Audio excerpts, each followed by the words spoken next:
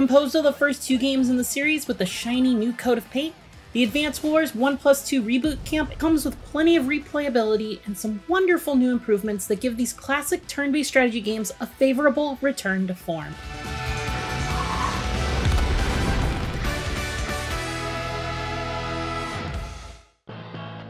The Advance Wars series has held a special place in my heart ever since the first time I booted it up on my Game Boy Advance 22 years ago.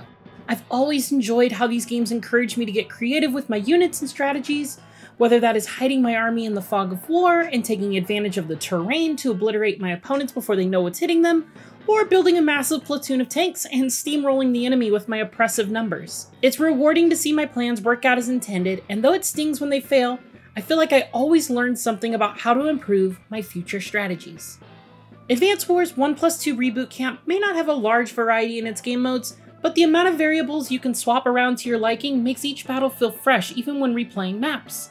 The improvements to the visuals and the music of the original, in addition to the inclusion of other modernizations like voice acting, a hologram, animated shorts, and online play, make it a great way to experience these classics for veterans and newcomers alike.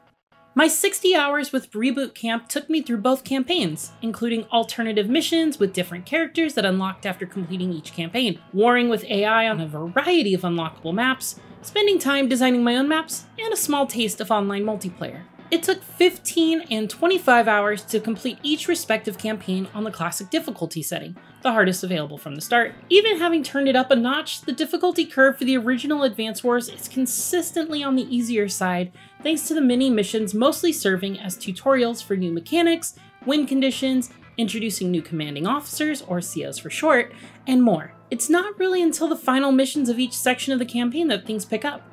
But once you reach the Advance Wars 2 Black Hole Rising campaign, it starts to include a lot more missions with some surprising difficulty spikes due to the introduction of the Black Hole Army COs and their powerful new abilities. Counter break.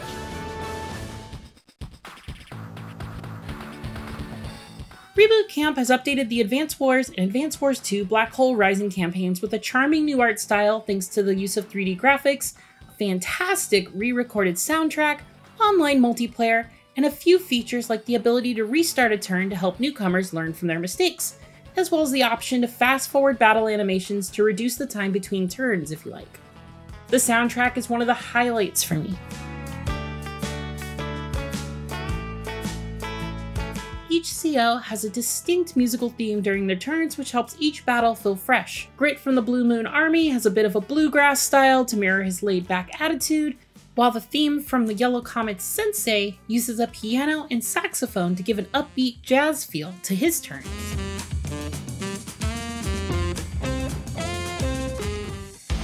Outside of the updated visuals and new features, Reboot Camp maintains its faithful retelling of the wars between the various nations of Cosmo and Macroland and the mysterious Black Hole Army, meaning if you were hoping to see any of the new additions or changes included in later games like Dual Strike or Days of Ruin, you'll still need to boot up your DS for that experience.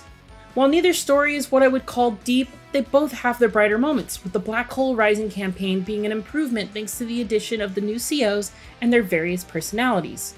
In addition to the Orange Star Army COs, commanding officers from the other nations get a modest amount of voice acting that helps to show off each of the characters' unique personalities.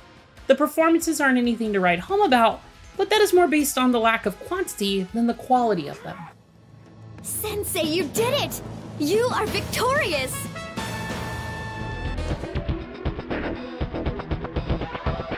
Each of the COs has their own specialty when building armies, as well as a unique power that can help turn the tide in combat.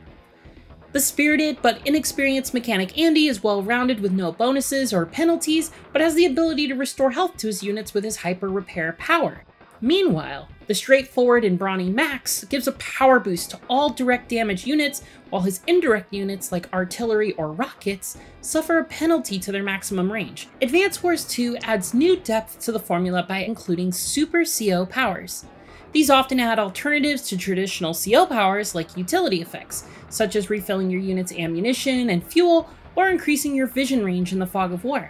The happy-go-lucky Special Forces Commander Sammy grants large bonuses to her infantry units when she activates her Super CO power, giving them the ability to capture buildings in a single turn, including enemy HQs to sneak a victory out of even the direst of situations. Chalk another one up for Sammy. It's important to know each one's strengths and weaknesses, otherwise, even the best laid plans can come undone. While many battles in Advance Wars can devolve into a contest of who has the superior numbers, using the proper units in the right positions can help neutralize even the largest of armies. One of the most common tactics is to place a more durable unit like the medium tank on a bridge to prevent your opponent's advance, and then barrage their army with artillery or rockets to reduce their numbers so you can go on the offensive.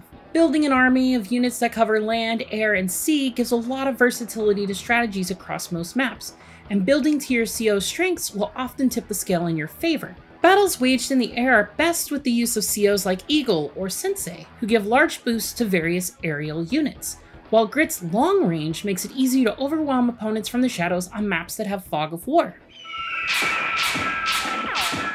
At the end of a mission, Advance Wars will grade you based on your speed, power, and technique.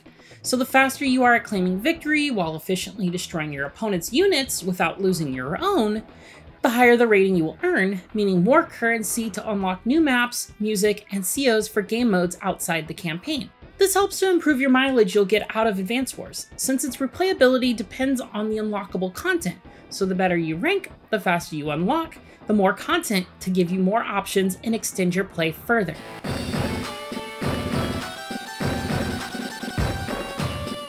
Advance Wars 1+2 Reboot Camp's customizable war room is one of the areas where I got the most replayability out of it, and I foresee it earning the bulk of my time moving forward, being able to take on the role of any CO on a sizable number of maps against a variety of AI-controlled opponents with a variety of customizable parameters like Fog of War, weather, and victory conditions means there's almost no limit to the ways you can make each battle feel different, even when revisiting favorite maps. And if the included maps start to feel too familiar, the Design Room map editor is another way to make it feel new again. It is only limited by your creativity.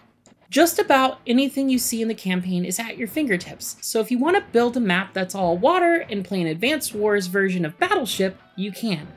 Afterwards, you can share those maps online, so if you have a good group of creative friends, you can swap maps for an effectively limitless amount of content. The online multiplayer in Reboot Camp is one of the biggest letdowns for me in that there's no matchmaking system at all. That means you can only compete against opponents on your friends list. So if you happen to be the only person in your group of friends who owns it, you're going to either need to make some new friends or get comfortable only competing against the AI. On current generation hardware like the Switch, it's just plain disappointing to not have a matchmaking lobby. Thankfully, it does have the option for local multiplayer on either the same console or with others on their own Switch, meaning that it will surely see some popularity at various conventions and gatherings.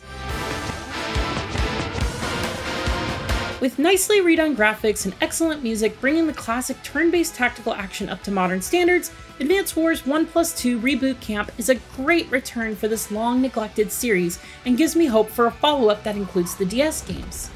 While there isn't much variety in the game modes, Advance Wars' depth comes from the number of variables you can adjust to make every match feel unique. The biggest miss is the lack of multiplayer matchmaking, which makes it harder to get into a game than it ought to be in 2023, but at least you can play online.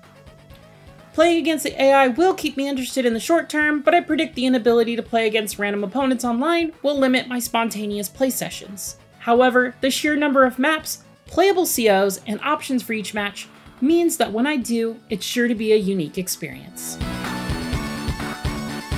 For more things Nintendo, check out our reviews for Fire Emblem Engage and Metroid Prime Remastered, and for everything else, you're already in the right place, IGN.